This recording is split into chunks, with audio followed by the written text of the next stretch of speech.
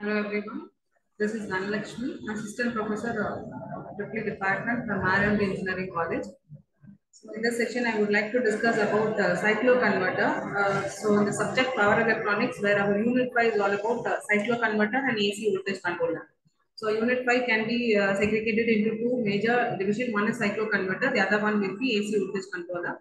So we will discuss AC voltage controller in another video. So for today's discussion, let me take cycloconverter. As the name itself tells us that cycloconverter, which is going to convert the number of cycles in turn, which is the frequency. As we know, frequency is the number of cycles per second. So when we want to change this, when we want to change the frequency, then we can go for cycloconverter. So again, in this cycloconverter, where we have a step-up cycloconverter and step-down cycloconverter. So in step-up cycloconverter, where the output frequency will be greater than the input frequency, that is the supply frequency, Fs. Fs is the supply frequency and F0 is the output frequency. Where when the output frequency is greater than the input frequency, then we call that as a step-up cycloconverter, and vice versa will be the step-down cycloconverter, where output frequency is less than the input frequency. Output frequency, when it is less than the input frequency, we say that as a step down cycloconverter, where we're going to where we're going to step down the frequency. So for today's session, as for single phase, it's a very simple circuit in case of a single phase. In single phase, where we have excuse me, where we have again the step up cycloconverter and the step down cycloconverter, where we can convert the number of cycles, which in turn the frequency. So now for today's discussion, let me go to three phase to single phase. It's a bit where you can see that it's a bit complicated circuit. Circuit is a bit complicated, and when we see the working also, it's a bit complicated. As we already know the working of single phase cycloconverter, so let me proceed with the three phase to single phase cycloconverter. So here in single phase to single phase cycloconverter, where single phase AC, where our output is also single phase AC, only the frequency will be varied. Frequency will be changed. Either the frequency will be stepped up or the frequency will be stepped down. Right? Whereas in case of three phase to single phase cycloconverter, the input will be a three phase AC supply, output will be a single phase AC. So where we need to convert three phase to single phase, as well as we need to change the frequency. We have to convert the frequency. So here I'm going to take a step down, three phase to single phase, step down cycloconverter. Where, as we know, in step down cycloconverter, the output frequency should be less than the input frequency. Right? So this is the circuit diagram, circuit of a three phase to single phase cycloconverter. So when we take the three phase to single phase cycloconverter, here we have a positive group of thyristors and we have negative group of thyristors. Both are connected anti-parallelly. That is back to back, and the load is connected here. And the single phase load, since we are going to convert three phase to single phase, the load is a single phase AC load. So here we have a positive group of thyristor and a negative group of thyristor, where this is the diagram where it is in the expanded form. So here we can see that the positive group thyristor is connected in this form. Since it is a three phase, so we have three thyristors connected in this form, and similarly these are the negative thyristors, negative group thyristors, where for three phase again three thyristors connected in this direction. So you can see that this is actually the positive group of thyristors and this is our negative group of thyristors. In between this positive group and negative group, where we are going to the meeting point of this is the point where we are going to connect our load, and the other end of the load will be a neutral, will be connected to neutral. But here you can see that another component IG reactor, an inductor is connected here, reactor is connected here in between this positive group and negative group. Why? Because see, as we know that the average value of positive group and the average value of the negative group will be same. Right? So when we take the average value of this positive group, I mean the voltage of the average voltage of the positive group as well as the average voltage of the negative group will be same. But when you take instantaneously, they are not same. Right? When we take the instantaneous voltage, they are not same. So therefore, what will happen? That is due to the potential difference between these two groups. Right? So average is same, but the instantaneous values are not same. So therefore, when we take instantaneously, the voltages are different at both positive group and negative group, and due to that, there is a potential difference will be existing between this positive group and the negative group. So what will happen actually wherever we have a potential difference, and if the circuit is a closed one, we will have a current. So that means in that way, they are going to get a circulating current here. So because of the potential difference created between this positive group and the negative group. So due to that potential difference, we have a circulating current and this current is circulating inside. So in order to suppress that circulating current, we're going for this IG reactor, where IG is nothing but intergroup reactor. It's a reactor connected between these two groups. Right? So that is the purpose of having this IG reactor. IG reactor is used here to suppress the circulating current. Why do we get circulating current? Because the instantaneous values of the both positive group and the negative group voltages are not same. So therefore, there exists a potential difference, and due to the potential difference, there will be a circulating current. So in order to suppress that circulating current, we are putting this IG reactor in between this positive group and negative group. So after that, then the load is connected here. Right? So we will see how this three-phase AC supply is converted into single-phase AC, and also how the frequency is stepped down. So here we're going to take it for 1/8 fs, right? So as we know that, once again. So let me take the passage. Yes. So here, since the step down, we are going to discuss about step down cycloconverter. As we know that the F naught is the output frequency. Output frequency here we are going to take it for 1/8 times of supply frequency. That is, 8 cycles of supply frequency should be converted into 1 cycle of output frequency. That is the logic here. So here Fs is nothing but the supply frequency. F naught is the output frequency, and 1/8 times of Fs, which means that 8 cycles of input should be converted into 1 cycle. So as I say that if it is 8 cycles of input that should be converted into 1 cycle, so obviously we know that the first 4 cycles should be converted into positive half cycle, and the next 4 cycles should be converted into negative half cycle. So altogether the 8 cycles should be converted into 1 cycle. So therefore here it is shown only for a half a cycle. In the next slide we will see the entire cycle. We will see for entire cycle. So for half cycle here you can see that the 4 cycles, right? So here you can see that the 4 cycles are converted here. 4 cycles are converted into 4 cycles are converted 4 cycles are converted here into positive half cycle. So here you can see that we are going to convert the 4 cycles into one positive half cycle, this dotted line. So here you can see that the points marked here, let me take this point as M, right? This is my point M, and this is point M, N, O, this is point O, and this is point P, and this is Q. Just you can name something, A, B, C, D also you can name it, right? So you can name the points where it is a crossing point of two voltages, right? Two line voltages. So it's a crossing point of two different line voltages. So that those points you can take it as M, N, O, P, Q, R, S. So or you can also take it as A, B, C. Right. So here let me take that M, N, O, P, Q, R, S. S is the midpoint, and again there is a again I'm going to take the next half of the points that is T, U, T, U, V, W, X, Y. T, U, V, W, X, Y is X, Y. So these are the points I'm going to take. Where these points are the crossing points of voltages, two different voltages here. So here the idea here is since we are going to do for step down cycloconverter, where for stepping down I have to make 8 cycles of input should be converted into 1 cycle of output. Right?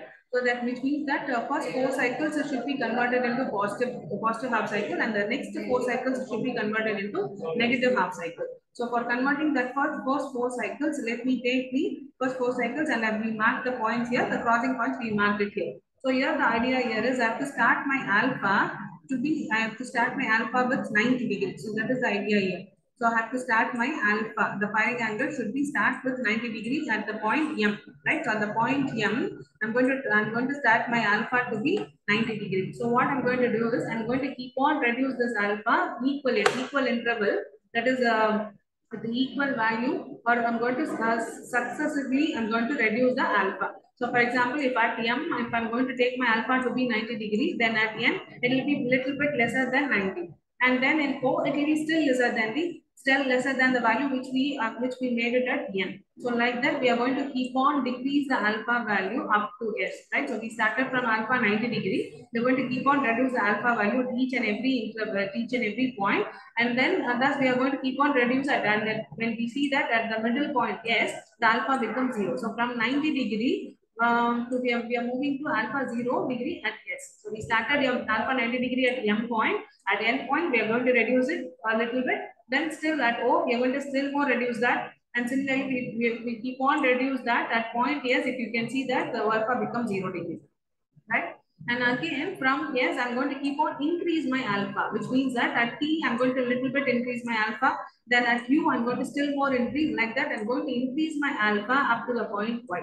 right? So the same with the same interval, whatever value of alpha I reduce, no, the same amount of value I should reduce it. I should reduce from M to S. The same amount of alpha value I should increase it from S to Y. So that is the logic here. So if I keep on increase, again you can see that at S the alpha is 0 degree. So if I'm going to keep on increase my alpha at Y, my alpha again will become 90 degree. So this is the idea. So I have to start from alpha 90 degree. I have to keep on reduce up to 0 degree, and you can see that that is the middle point. Yes. Then from the middle point, yes, again I'm going to increase my alpha up to 90 degree. That is my point 5.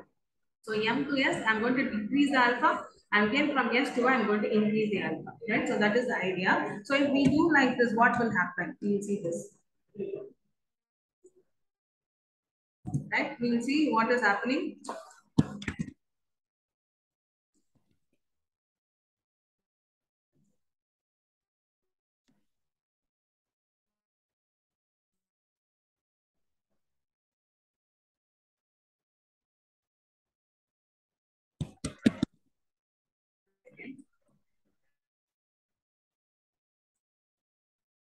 Yeah.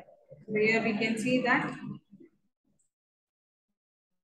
So we can see that. So the idea here is to we have to increase the alpha from 90 degree to 0 degree, again from 0 degree to 90 degree. So first we are going to decrease the alpha from 90 to 0. Then again we are going to increase it from 0 to 90. So that is the idea. So here we can see that here it is shown for full cycle. Right, full cycle. As I told you already, the first 4 cycles should be converted into positive half cycle, positive half, and the next 4 cycles, right? The next 4 cycles should be converted into a negative half cycle. So that is the idea. Here you can see that. So the first 4 cycles is converted into positive half, and the next 4 cycles is converted into negative half. And for positive half cycle, as we said that the starting alpha should be 90 degree. So from 90 degree, we are going to keep on decrease the alpha. So at this point, at the middle point, and the alpha will become 0 degree. We're going to keep on decrease the alpha from 90 to 0 degree. And again, from this point, we are going to keep on increase our alpha to 90 degree. So 90 to 0, again from 0 to 90. Again from 0 to 90, this is for positive half cycle. Similarly, for negative half cycle, what we have to do is, again, we have to start alpha from 90 degree. So at this point, and we have to keep on increase our alpha up to 180 degree. And you can see that is our middle point. Then from 180 degree, again, you have to keep on decrease your alpha up to 90 degree. So this is the alpha pattern you have to follow for one full cycle. So for one full cycle, you can take that is from 90 to 0, then again from 0 to 90, and then this is for positive half cycle, and for negative half cycle 90 to 180, again from 180 to 90. So this makes the entire complete one cycle. So where you can see that all 8 cycles have been converted into one cycle. Right. So thus we have obtained, thus we made the step down cycloconverter, where we are stepping down our output frequency to 1 for input frequency of 8. That is 8 cycles of the supply frequency. Supply is converted into 1 cycle of output. Is that clear? So therefore we can say this is our step down cycloconverter. The alpha pattern is 90 to 0, then from 0 to 90, and this is for positive half cycle, and for 180, that is a for negative half cycle, this is from 90 to 180, and from 180 to 90 again. So here we can see that the below waveform is the current waveform. So here you can see that this is the waveform. Here it is the voltage, whereas the below one is the current. So here we can see that here during this portion, we can see that the voltage is positive, but current is still negative because it's a lagging power factor. It's a lagging one. Why? Because our load is an inductive load. So therefore you can see that the current still lags. It's a load that lags by some angle, right? So therefore here we can see that the voltage is positive, but still current is negative. So therefore the power will be negative, which means that the inversion operation will be taking place. Whereas during this period, if we take both voltage and current, both are positive. Here you can see that voltage is also positive and current is also positive. So therefore the power is positive power, which means the rectification. Again here during this period, we can see that the voltage becomes negative. This period, right? This inversion, right? Voltage becomes negative, but current is positive. Again, the power is negative, which means the inversion operation will be taking place. And here again, both voltage as well as the current are negative. So therefore, the power is positive again. So therefore, the rectification operation will be taking place.